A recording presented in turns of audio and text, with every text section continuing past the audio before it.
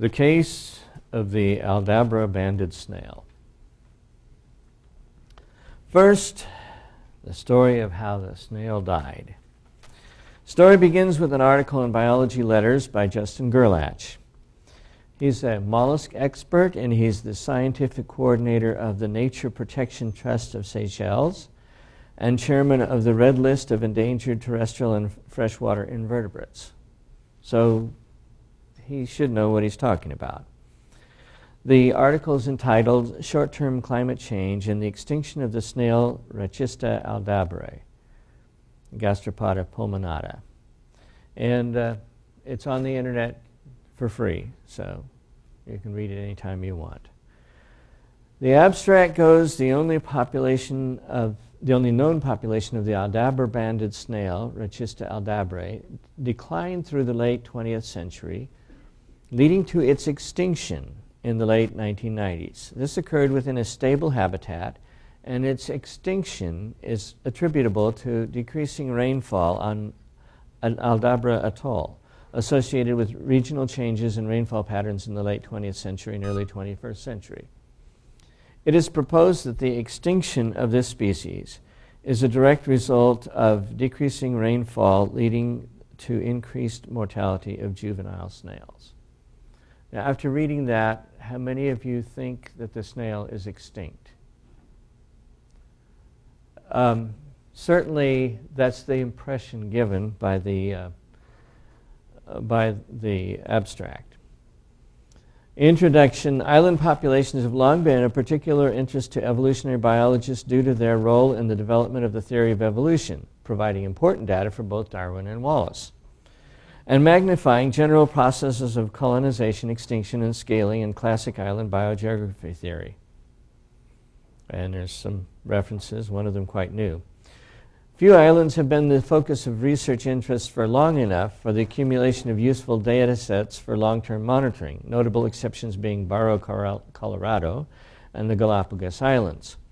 Aldabra Atoll in the Seychelles group has been one of the most intensively studied small islands over the past 100 years, with particularly intensive research since 1968. This includes long-term monitoring of giant tortoises, habitats, and invasive coccid insects. And in case you're wondering where Aldabra Atoll is located, it's right there. Now, a little map of the island itself. I think this is called Malabar. This is Grand Terre. There's and this one is actually listed as Palimni Island. And then we're going to have all those named in just a little bit. But that happens to be a free map that I could show you. This is a photo from the Aldabra Foundation, and if you'll look over here, you can see this channel. That's the channel right here, the main channel. See, this is an atoll, and so inside there's water. And when the tide goes up and down, the water has to get out. So most of it goes through the main channel, and there's a little subsidiary channel that is between the main island and the second biggest island. In the photo, it looks pretty green. There's a recent National Geographic special that shows the giant tortoises all huddled under one bush. I presume that must be somewhere in here, because the rest of it looks like there'd be plenty of bushes to hide under. Apparently, if they don't hide under them during the day, they get cooked. To continue the article, no monitoring has been carried out on indigenous invertebrates. Most invertebrate collections on the atoll date back to the 1970s, with the exception of terrestrial mollusks. Land snail collections on Aldabra were first made in 1895, with occasional collections since then and extensive surveys in 1997, 2000, and 2005. Examination of collection material allows the evaluation of distribution and abundance change for the largest and most distinctive Aldabran snail species, the banded snail, Rachista aldabrae. Rachista aldabrae is endemic to Aldabra Atoll, where it has been recorded from the islands of Picard, Malabar, Palimne, Esprit, and Grand Terre. Picard is, I think, the one that the outpost is on. Malabar is their second biggest, and of course Grand Terre is the biggest. Notice that this was published by Gerlach himself the year before he wrote the paper that we're reading. Rachista is a widespread genus in Africa and Asia, particularly in coastal woodlands. No detailed studies of R. aldabrae have been carried out, but several visitors to the atoll, wait a minute. No detailed studies of R. aldabrae have been carried out. So we know it's extinct, but it hasn't actually been studied. Okay. But several visitors to the atoll since 1895 have collected specimens deliberately or incidentally in general invertebrate sampling. The last specimen was collected in 1997. Since then, extensive searches have been made for this species in many parts of the atoll, including all localities where the species had been recorded previously. In 2005 and 2006, but only old shells, estimated to date back at least 5 years, could be located. Climatic and habitat variables are known to affect the stability of some snail populations, and the aim of this paper is to investigate the possible factors contributing to the apparent decline of R. aldabrae, including habitat change and climate. We're going to call it apparent decline, but earlier we were calling it extinction. Okay? Material and methods collections containing specimens of R. aldabrae were examined and the data collated to investigate the pattern of change in distribution, abundance, and demography of the species from 16 collections spread over 102 years, Table 1 and Figure 1A. This covers all collections from Aldabra, both institutional and private, known to the author. So he did a pretty good survey, it sounds like. The probability of population survival was evaluated using Solon's Bayesian estimation, which is sensitive to absence records toward the end of runs of data, as in the present case.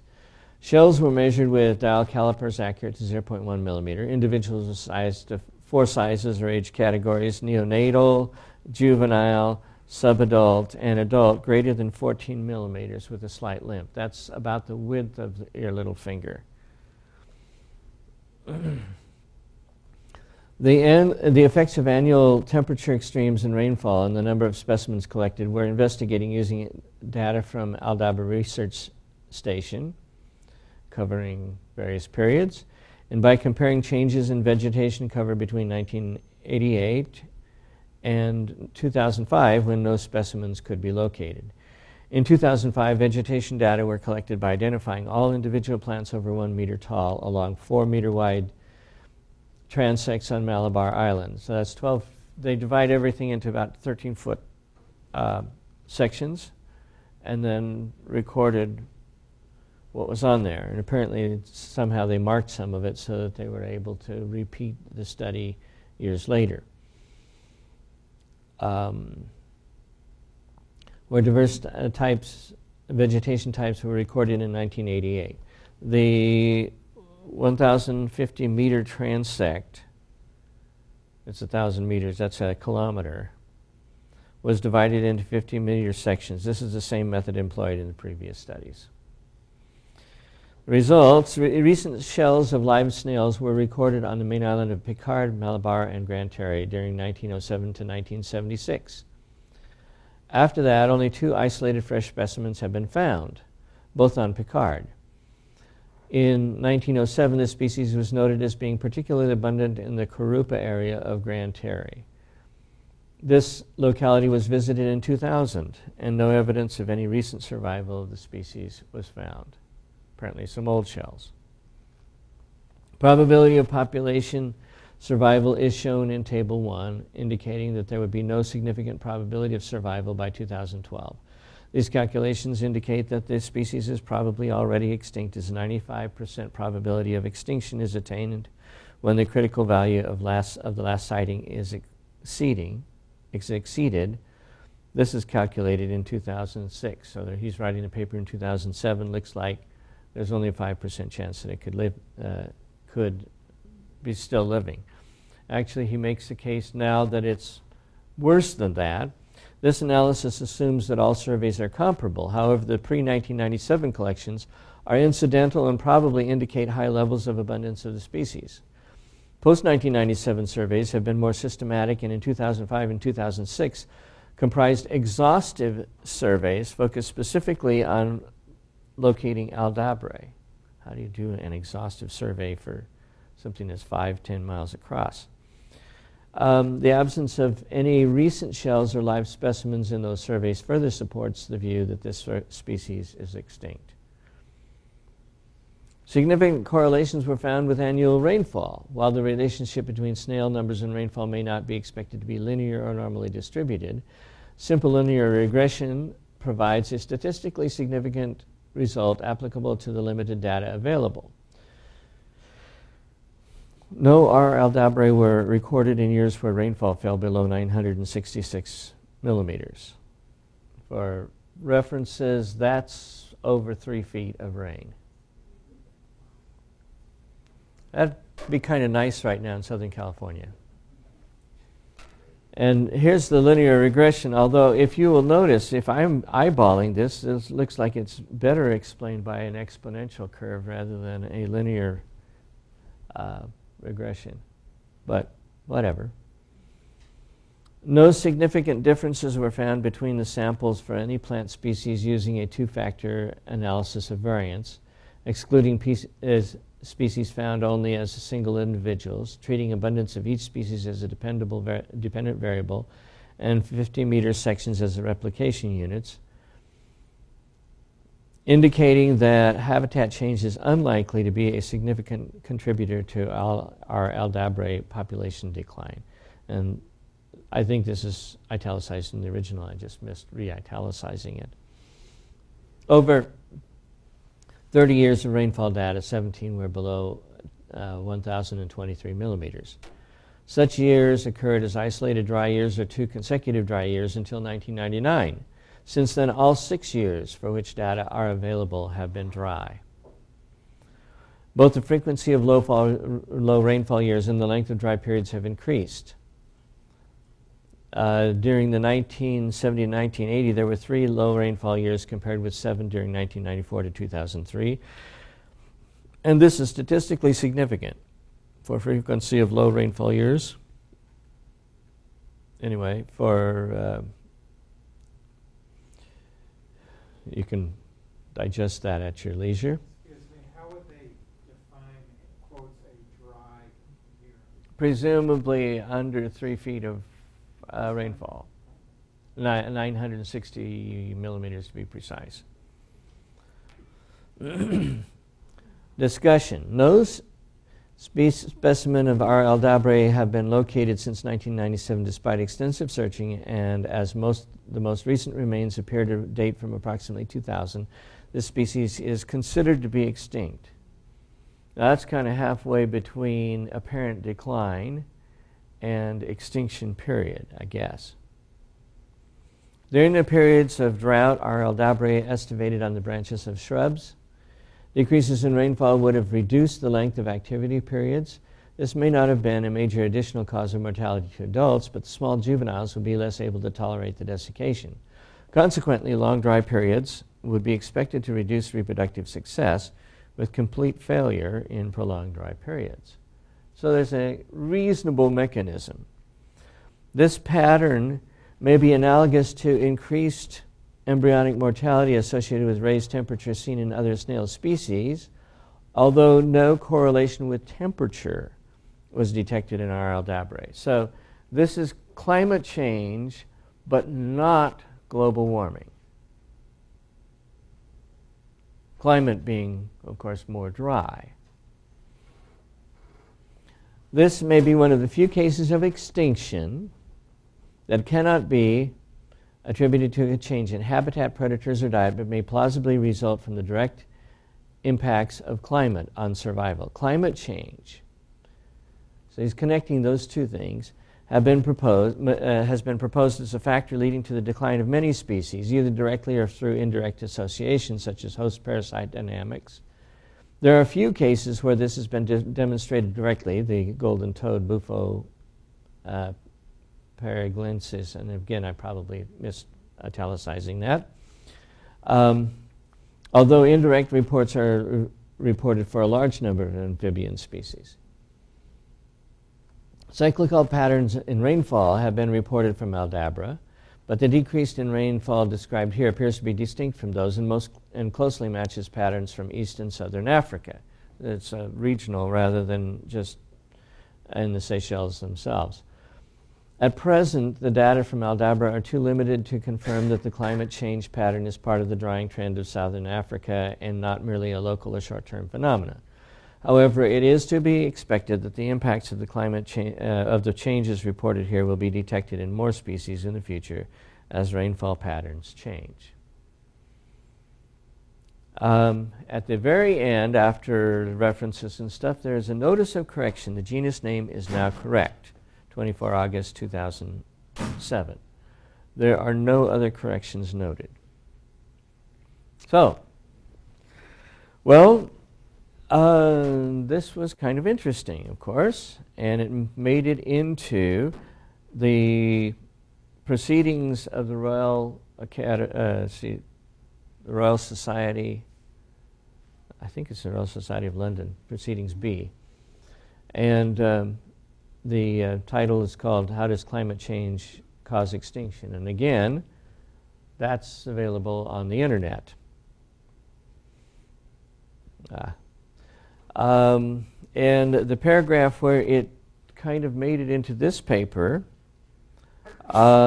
is right here, where it says, but see 82. 82 is a reference to Gerlach's paper that we just read most of. And, you know, finally we note that we did not specifically address global species extinction and associated with the climate change in our review. And to go on, they mention frogs, snails, freshwater fishes, 6 birds. Other 4 birds are island species possibly impacted by storms, the severity of which may be related to climate change. And now you get an idea of why flightless birds actually have an advantage on an island, because they can't get blown off the island. And 1 island rodent species. In almost all cases, the links between extinction and anthropogenic climate change are speculative, but see 82. So 82 is the example that you can say climate change actually did it. Although notice, it's not actually global warming, it's just global drying. Which is why these cases were not included previously in our review. Intriguingly, none of the 20 is clearly related to limited tolerances to high temperature. It's climate change, not global warming, that's doing these things in.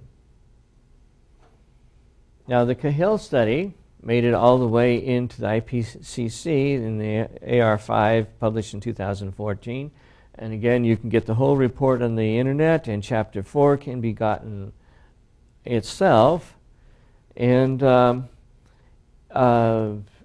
in Section 4.3.2.5.5, Observe Global Extinctions, we read, global species extinctions, many of them caused by human activities, are now occurring at rates that approach or exceed the upper limits of observed natural rates of extinction in the fossil record. However, across all taxa, there's only low confidence that rates of species extinctions have increased over the past several decades.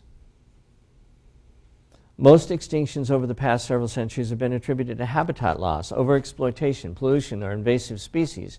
And these are the most important current drivers of extinction. So the traditional ecological drivers are still the most common reason. Of the more than 800 global extinctions documented by the IUCN, only 20 have been tenuously linked to recent climate change. And there's Cahill's article that cites our article as the one that's actually been proven. Mollusks, especially freshwater mollusks, have by far the highest rates of documented extinction of all species groups. Well, it made an interesting story. Global climate change, global drought, or at least regional drought, killed the Aldabra snail. The problem with that story is the snail was found. The Times, September 20, 2014, documents the finding. Unfortunately, to read all of that article, you will have to pay money. So I'll just give you the first two paragraphs, since those are available for free. It was presented as shocking evidence of the damage being done by climate change, a species driven to extinction because of a decline in rainfall in its only habitat. So this is a big deal, apparently, at the time. Gerlach made himself a name on this paper. Now, the rediscovery of a species of snail is prompting questions about the role played by the Royal Society, Britain's most prestigious scientific institution, in raising false alarm over an impact of climate change. And the story goes on. And they have an accompanying photo of the snail. This is post it being declared dead. There's another photo that's supposedly of the first one they found. And you'll notice that it forms the background of this actually I think is from National Geographic, but it comes through What's Up With That. And then there's one from the Seychelles News Agency. If you want to look at there's actually two very nice photos.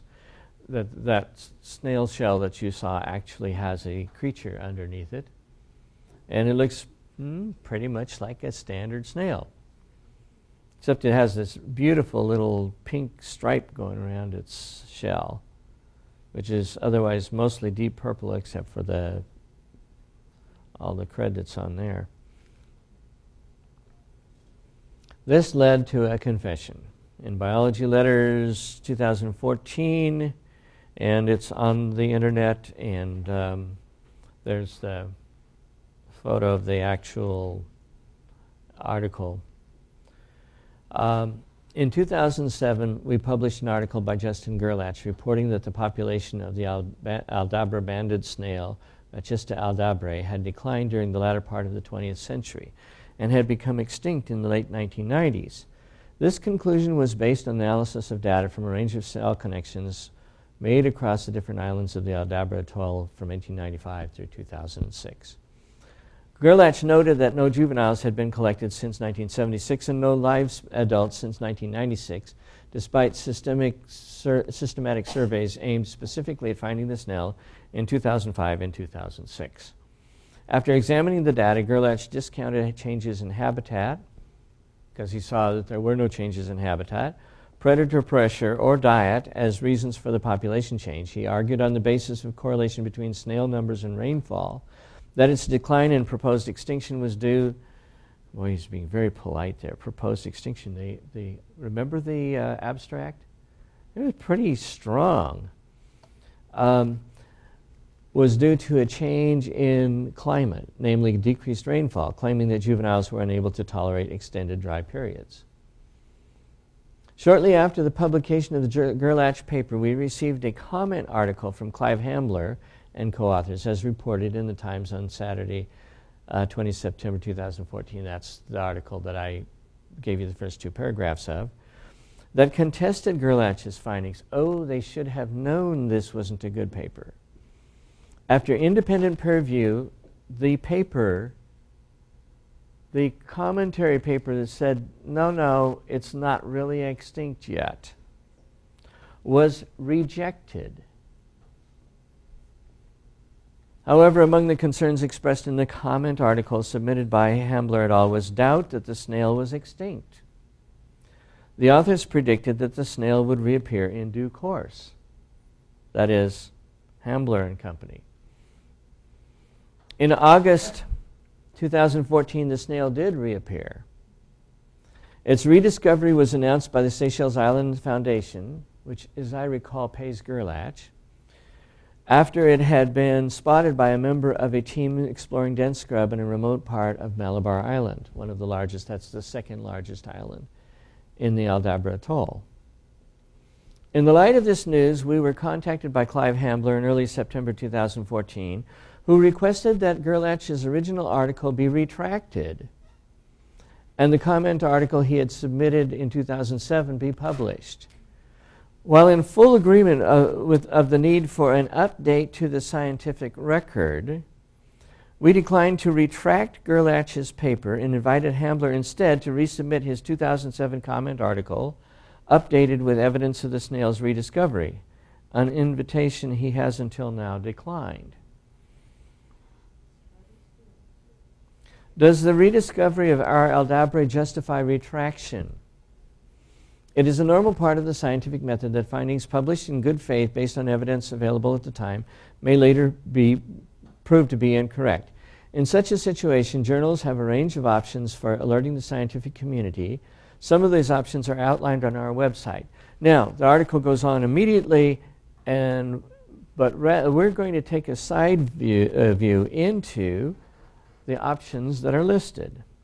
So, a correction is normally used when a small portion of an otherwise reliable publication proves to be misleading. Is that the animal is extinct a small part? I don't know. A retraction notification of invalid results will be issued if work is proven to be fraudulent or as a result of a significant but honest error.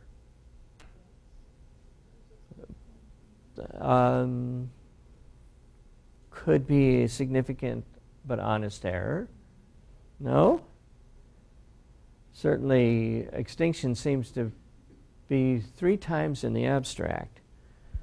And it's not extinct. And we know that. Other variants include expression of concern, notification where the validity of the results are in doubt. Well, certainly, the results are at least in doubt, no? Notice of redundant publication, which of course doesn't involve us. And addendum provides additional information or clarification.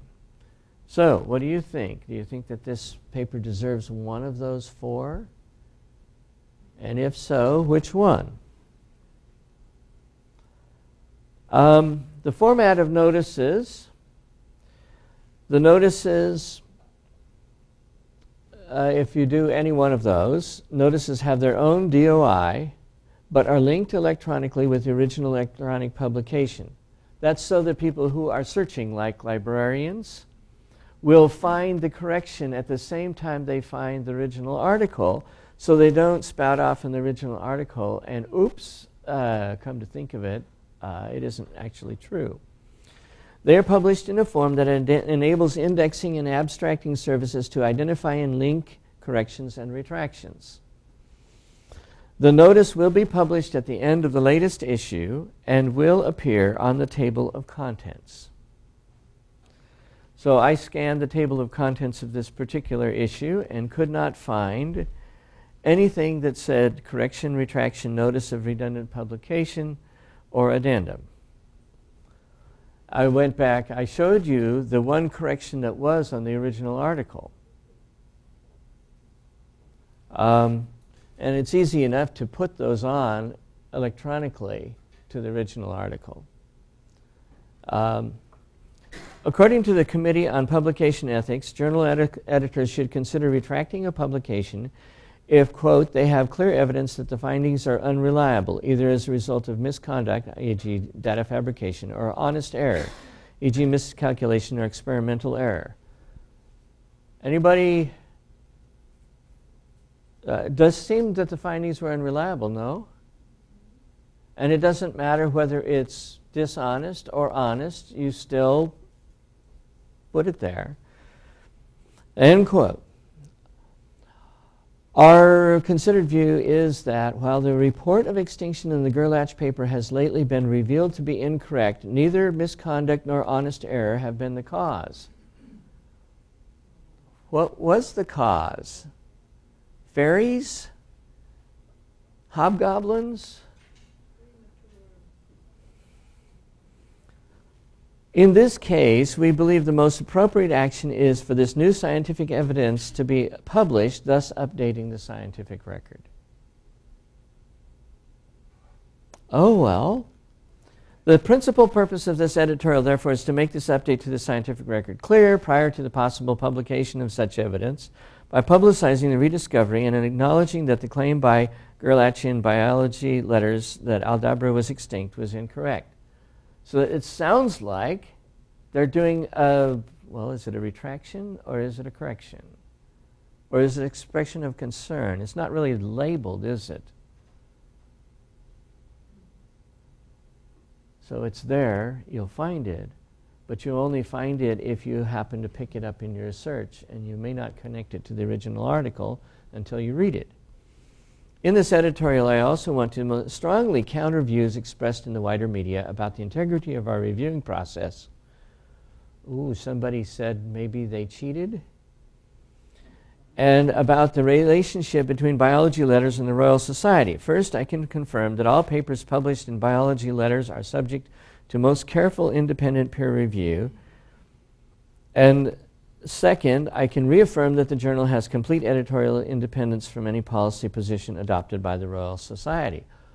The Royal Society might have a policy position with regard to something about the snail?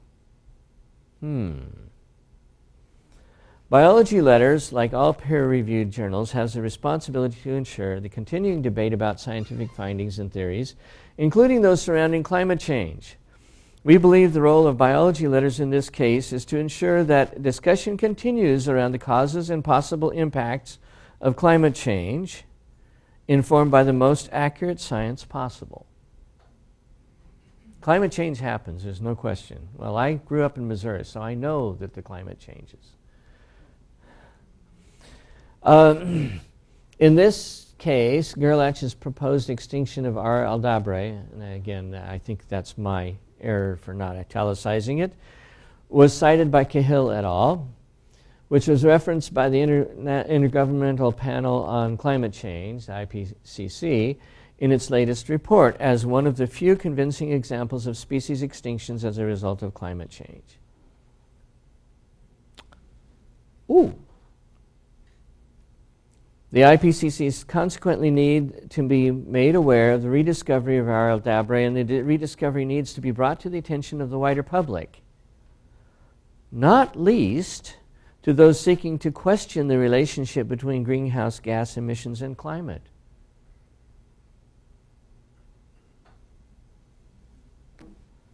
Yeah, they get to know too. However, in so doing, it is also incumbent on us to point out that the rediscovery does not necessarily invalidate Gerlach's claim that decreased rainfall was and is the principal cause of the snail's apparent decline. You may recall that they used that precise phrase in the original paper. Where does this leave us? First, it leaves us with the need to have a renewed debate about the methods used to assess extinction probability, especially for small organisms. To that extent, we have commissioned an article to review this field of science. The method obviously didn't work. We need to recheck. Second, it leaves us with the continuing need to encourage research, including the potential role of climate change, to explain the striking pattern of biodiversity change that has occurred over the recent decades throughout the world. And finally, it leaves us with the knowledge and good news that R. Aldabra is not extinct and that there is a renewed opportunity for conservation biologists to devise a strategy for its future protection. So now that it's still living, we really have to work on it. Now, one of the references, I think, was to Forbes magazine,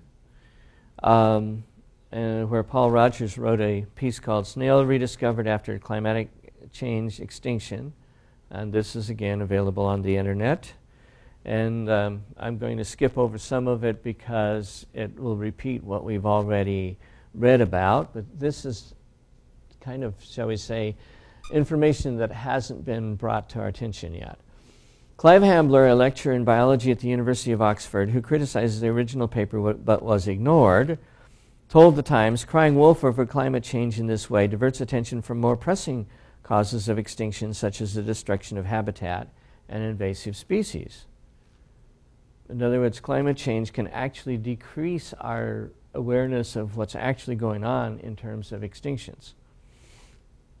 And skipping over stuff that we've already run into, Mr. Hambler and 3 other leading scientists wrote to the Royal Society in 2007 pointing out that, quote, the vast majority of the habitat is virtually inaccessible and has never been visited.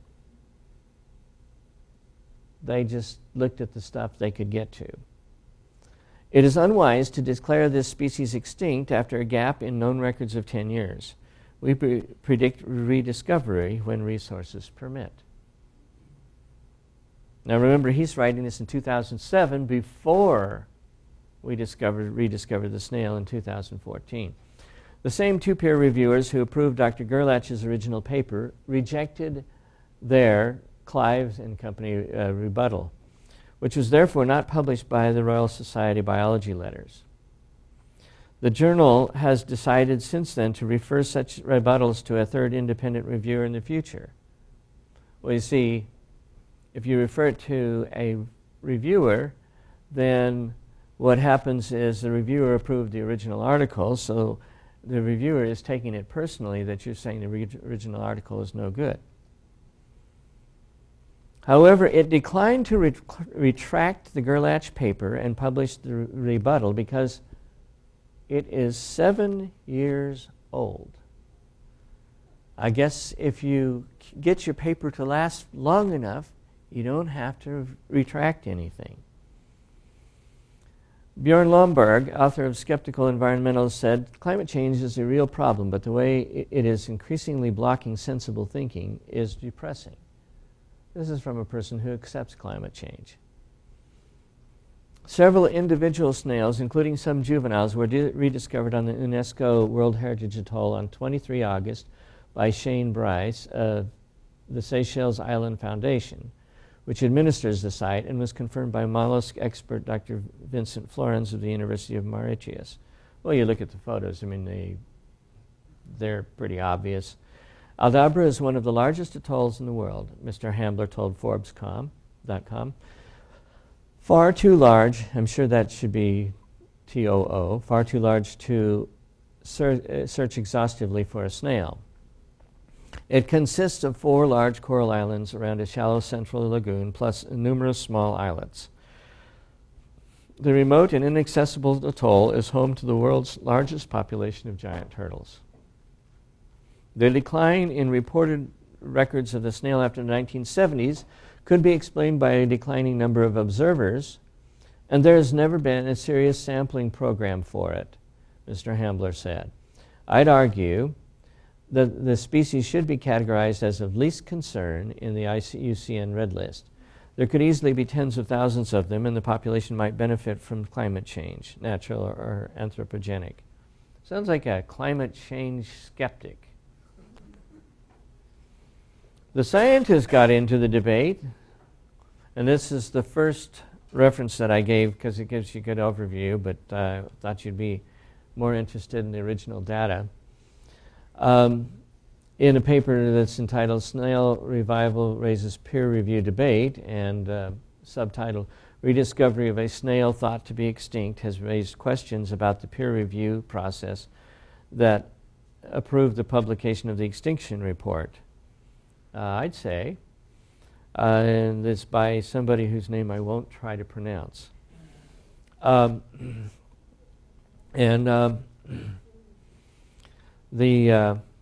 it's on the internet, so you can look at it. The scientist, and that's, you can see. Well, good news for this, and again, I'm going to skip through because some of the stuff we've already read. Well, good news for snail lovers and conservationists, the animal's rediscovery ignited a debate about the validity of Gerlach's study. You don't say.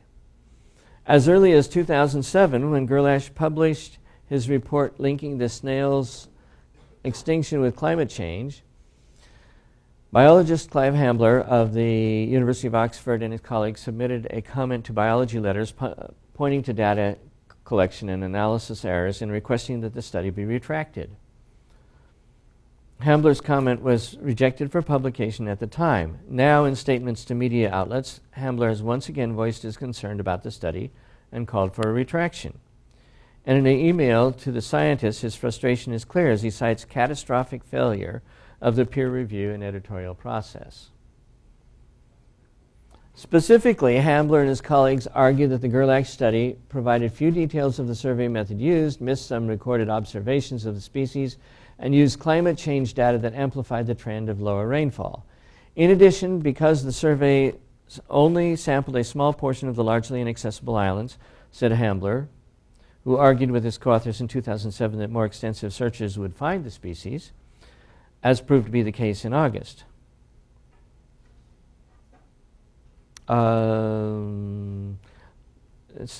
Said Hambler, I argued that any one of these errors should be grounds for retraction. Hambler told the scientists. That sentence could be worked on a little bit more. Biology Letters has declined to retract, however, according to an editorial penned by the journal's editor-in-chief, Rick Batterby, which we read most of. There are a lot of papers that have been published in the past and subsequently were found to be inaccurate, Batterby told the scientists. The fact that someone wanted to contest these analyses, the data, or the interpretation is just standard.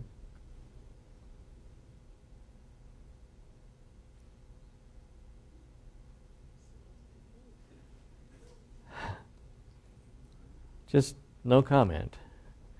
After the snail's reappearance, the journal invited Hambler to resubmit his comment, but he has declined.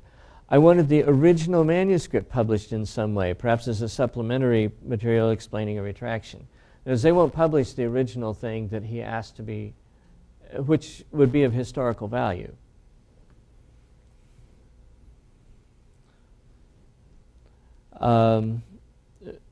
Who added that he felt the journal's original handling of his rebuttal was unfair, possibly due to referees having a conflict of interest. Indeed, Hambler's comment was reviewed and rejected by the two peer reviewers who had reviewed Gerlach's 2007 paper. However, Batterby noted that this editorial process has since been revised to include independent peer reviewers not involved with the original submission. At that time, that was accepted as being the standard practice, he said. It has changed in line with current best practices. So, oops. Conservation biologist Resit Akswakaya of Stony Brook University in New York agreed. At the time of the paper, the species had not been seen for 3 to 5 generations, maybe longer. He said in an email to the scientists, in hindsight, it is easy to say it was premature to declare extinction.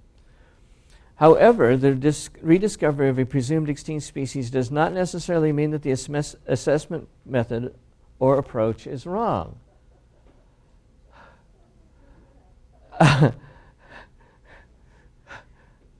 Just, it blows you away.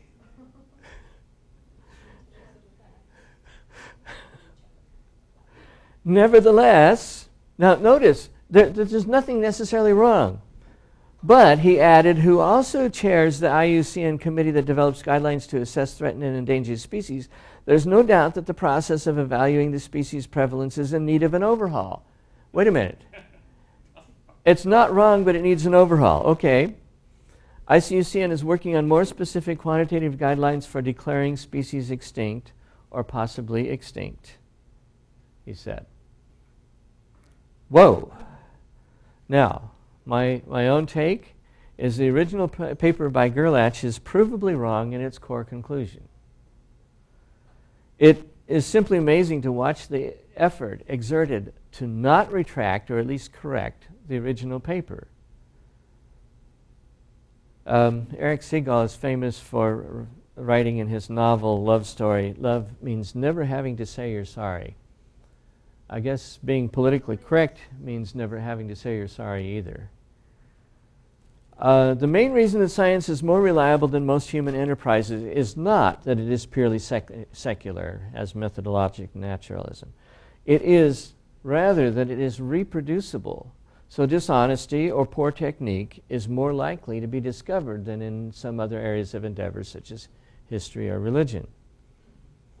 If one can make mistakes or even shade the evidence without any consequences, then science is no better than any other human endeavor, and may be, because of its pretensions, considerably worse. Now, the temptation to cheat or be sloppy is particularly strong in science when one is drawing politically popular conclusions and when no one will attempt to reproduce one's findings. The research material, either because the research material is inaccessible or because the research is expensive, and of course, we already know that that's right anyway, so why repeat it? It's just a waste of time. We have to face that problem in science. Now, how widespread is this in science? This is where it gets ugly. Consider that in a at least less politically charged area, of 53 preclinical cancer studies that Amgen researchers tried to reproduce, 47 could not be reproduced. That's right, they had a reproduction value of somewhere around 11%. And that got into Nature. We're not talking about something minor. And you can read the original article if you have it available, or you can read the summary. And there's a commentary that's even more disturbing. And it says, partway through his project to reproduce promising studies, Begley met for breakfast at a cancer conference with the lead scientist of one of the problematic studies, the ones that he couldn't reproduce. We went through the paper line by line, figure by figure, said Begley. I explained that we redid their experiment 50 times and never got their result. He said they'd done it 6 times and got this result once, but put it in the paper because it made the best story. It's very disillusioning. Yeah, I guess it is. This has implications when one insists that only peer-reviewed literature counts. Peer review should theoretically increase quality. In fact, it appears that it can be used to reinforce political correctness. But that's my opinion. Now it's your turn. By the way, that's a photo of the snail itself. Yes, we have a comment back there. I just fleetingly noticed in the last week that the FBI is on the carpet for misinterpreting some hairs that would have sent people to prison and to death. Big mistake, but it happens. I guess maybe we should be a little more skeptical of science than we commonly are. I as a scientist don't like that, because I prefer to think that science does better than this. Yes? Yeah, this is a fascinating case study that merits a lot more evaluation and research just on the process. I'm interested in process. I think all of us are interested in process of how do you find scientific truth. The bottom line is truth, right? Well, but I have one point that is really important in this. It's important that this case gets labeled. You see, they're going to do the process all over again. But you know what? If they don't enforce it, it's as if it didn't exist. They need to call this thing, if not a retraction, at least a correction. Correction, the snail has been found. Can I be a little defensive on this? As a librarian, I've read very extensively in scientific literature, especially geology and paleontology. Science is not too worried about perfection because you never achieve it, right? You never achieve absolute truth, right? There are almost exceptions to everything that you put in print. That's a known aspect of science. And So they're willing to live with it. They're willing to live with an incomplete report. It's not a false report. He didn't fudge the data.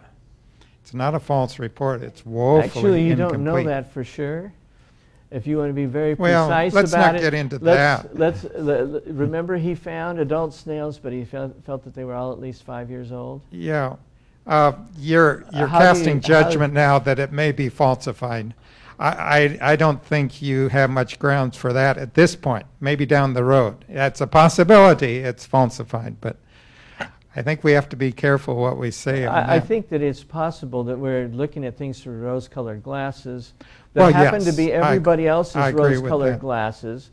And so, A, they published it prematurely, B, they shut down the opposition, and then C, when it came to light that they were absolutely provably wrong in their main assertion, they refused to correct it.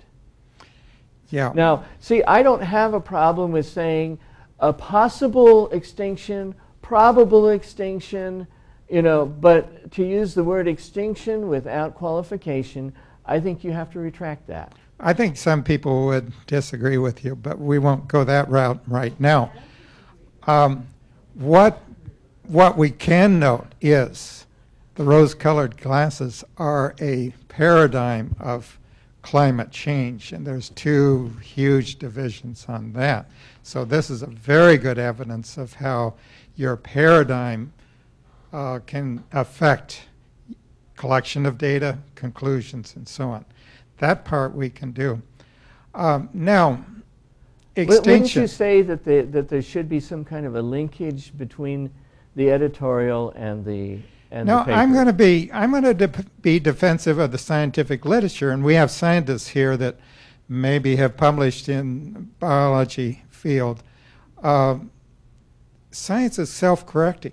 Even creationist literature can be way off base, and maybe it's 5-10 years down the road before something comes to light. They don't go through the Creationist Research Society quarterly and publish retractions. They want a new article that will counter the old. So far, when you find maybe 1 or 2 or 3 snails that are still alive, you need a good scientific study that will prove why these were overlooked. You need a subsequent article, which hasn't come, but it'll probably come. Anyway, I'll defend the editors on that. Go ahead. Yeah, it's more of a reflection of a lack of rigor in some areas of biological sciences. We don't see error bars as we should in conclusions, and it seems to be it's far less dealt with in a meaningful way in biology than it is in engineering, it seems to be pervasive, and I think that's the problem that is underlying all this, is that people are recognizing, we've all let things slide because we haven't gone through the process as we should to see that the error bars are also included within our conclusions, and they're just not done, and thus there's they're going to come to conclusions like this based upon not really considering what the full value of the data is in terms of an absolute sense. So the objectiveness goes out the window as a result. He wasn't completely guessing. You weren't here at first, so you missed. He had statistical data supporting his conclusion, and on that basis, of course, he stopped at the 95% level. If you remember the figures there of security and so on, but he used that to back up his conclusion. So it raises the interesting question, which starts a whole new area of discussion we don't want to get into, about, for instance, correlating tree rings. You can get 99.9% correlation of tree rings that we know is false. That you know are false. And so all of this raises a caution, I think. I am of the opinion that scientific papers and textbooks used to be more rigorous 20, 30 years ago than they are now.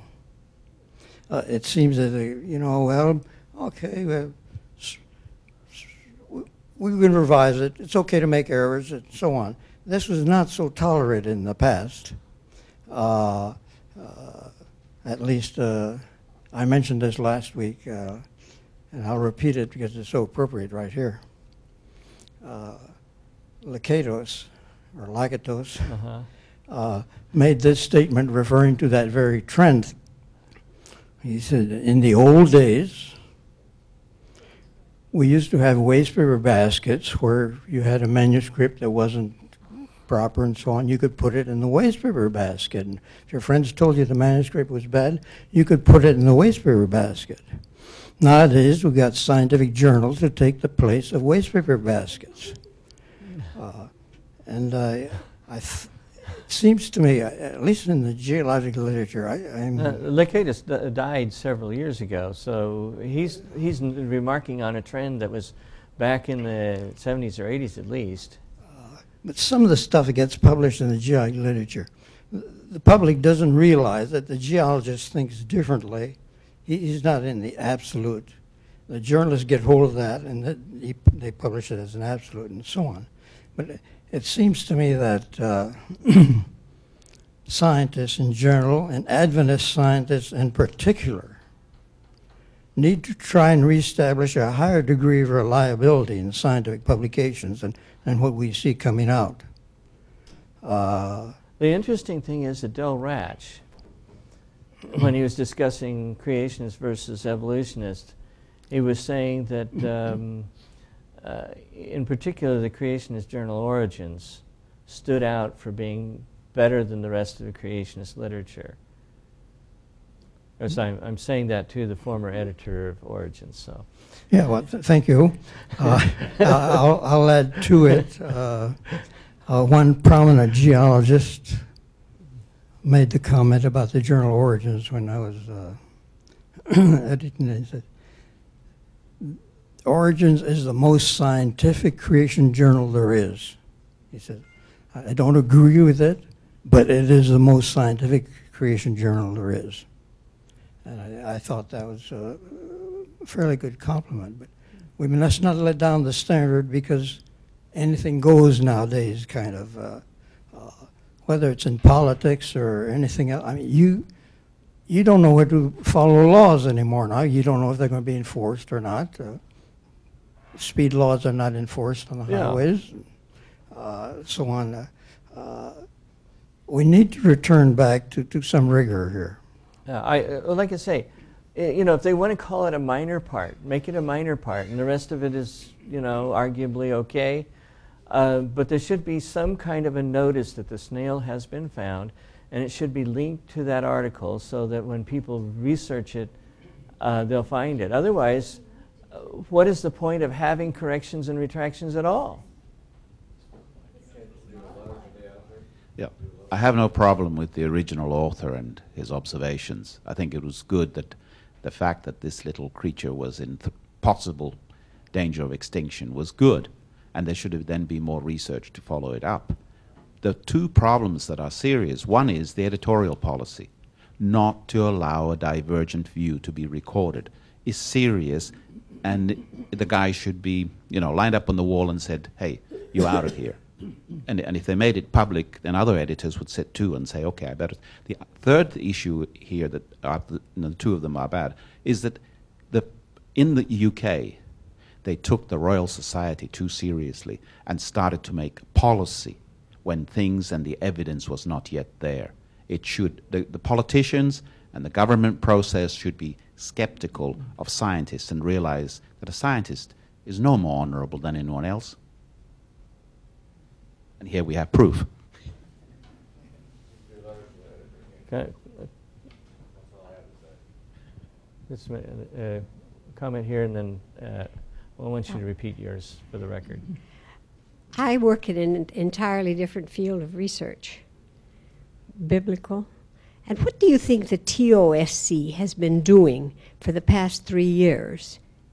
It's the same thing. I say what I want to say, and you can't stop me. Well, you can still do a letter to the editor, can't you? And it gets into the literature that way. Well, the document is that the guy sent a letter to the editor, and it was rejected. I've sent letters to the editors. Sometimes they won't publish it. And some journals don't allow letters to the editor, like the Geological Society of America Journal, which the top geology journal of the world probably. You can't get a letter into an article. There's a terrible article they published there that about the Permian Reef and the orientation. Warren Johns probably remembers that article, and so on. Using the criteria they did, a completely random orientation would have given exactly the results they said, because they restricted what their definition of what was upright. I mean, I shouldn't say they restricted. They allowed anything almost to be upright. Anything that was within, what, 60%? 60, well. And it didn't count whether it's upright or down. If it was 33 degrees up from the horizontal, it was upright. Yeah. But the worst mistake they did, never recognized the possibility in a random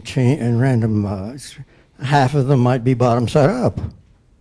So you got everything.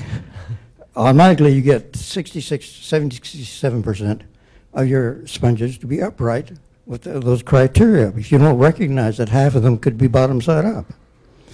Now, I wrote to the author of the article because it had been another paper had been published earlier on this, pointing out that, hey, a lot of these sponges in this Permian Reef grew bottom side up in chambers.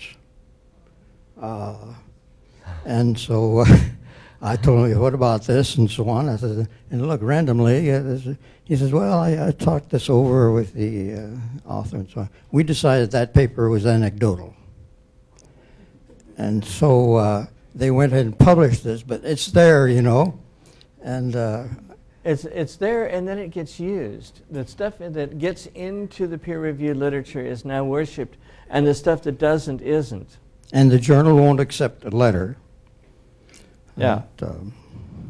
So I mean, it happens. The thing of it is that it needs, when you are provably wrong, there needs to be a notice of that. If at the bare minimum, a notice of concern. Yes, this is a wonderful paper, but you need to know that there's this other paper out there, and it needs to be indexed with the paper. The author of that paper on the thing is, world-recognized authority on coral reefs. Obviously not a world-recognized authority on mathematics. And so on. And he defended some of his other points. You see, he said 74% of those sponges in that reef are upright. That was his conclusion. The way he got from 66 to 74 is that he allowed some of them in his diagrams, and I pointed this out to him. Hey, this is not... it doesn't meet your stated criteria. It doesn't meet your criteria. You stretch it a little bit here, and you stretch it on this one a little bit. No, that's the way he got 74%, and it's in the literature there. And people pick this up and say, hey, this Permian Reef, it grew there, obviously. It grew there because the sponges are upright.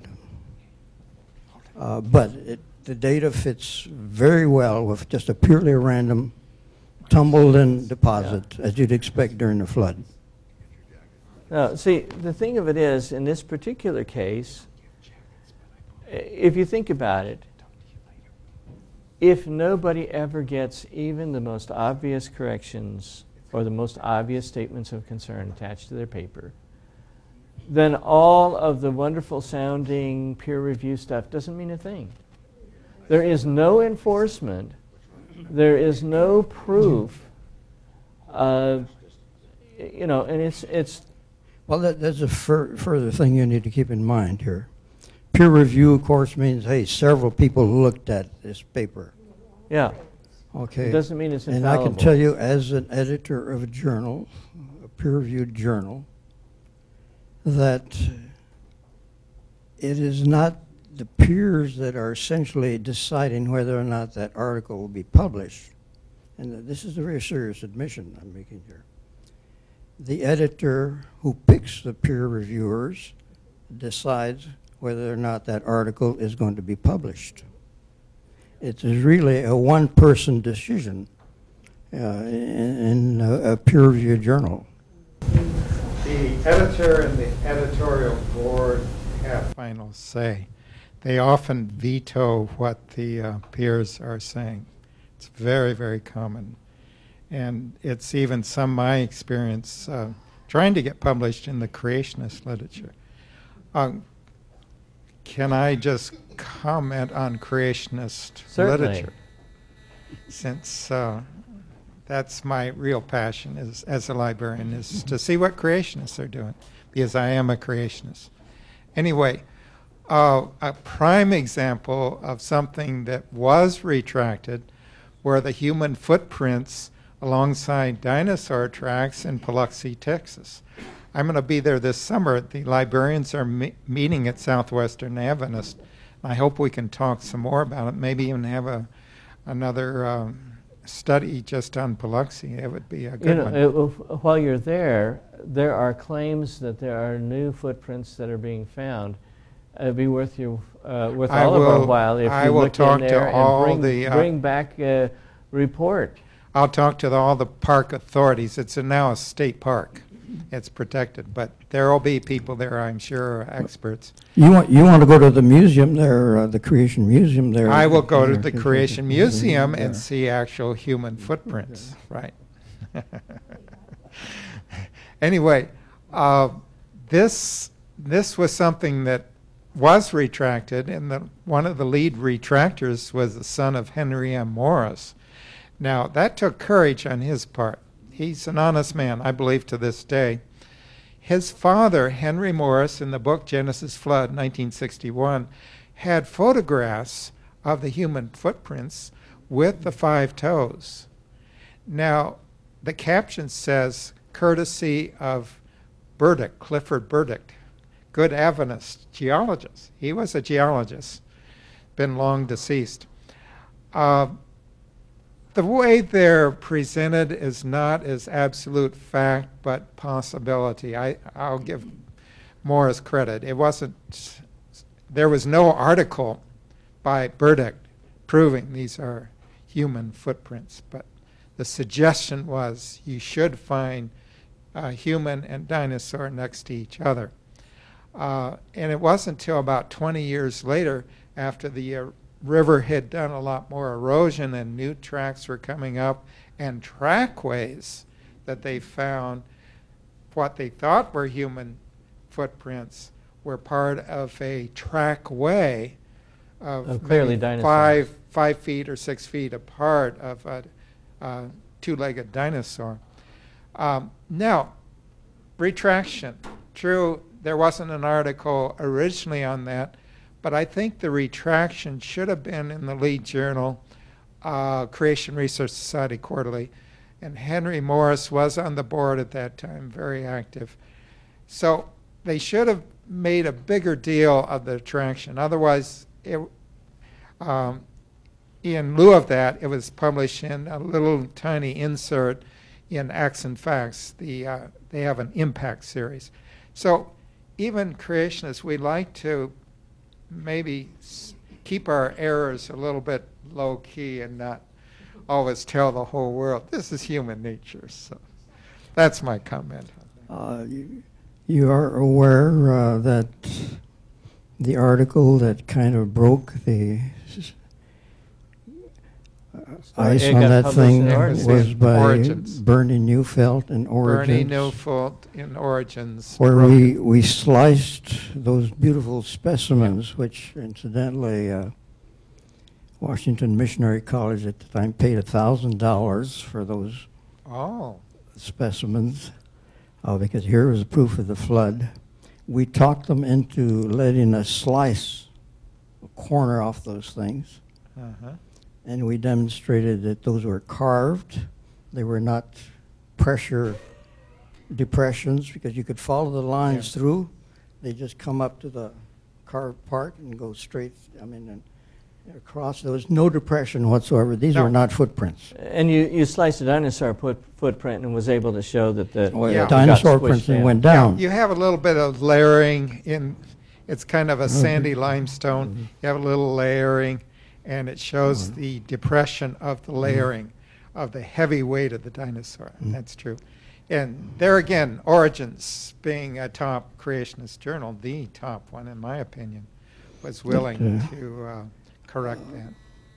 But when you go there, check that article out by Bernie Neufeld. I will.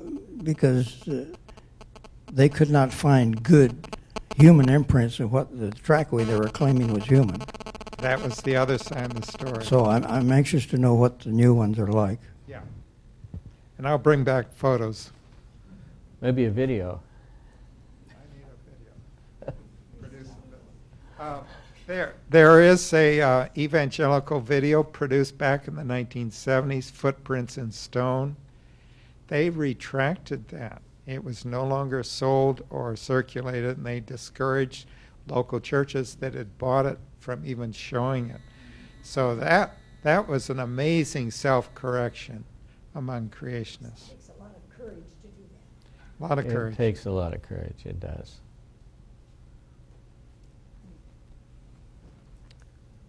Well, next week, get ready for the molecular clock. And we'll see you all then.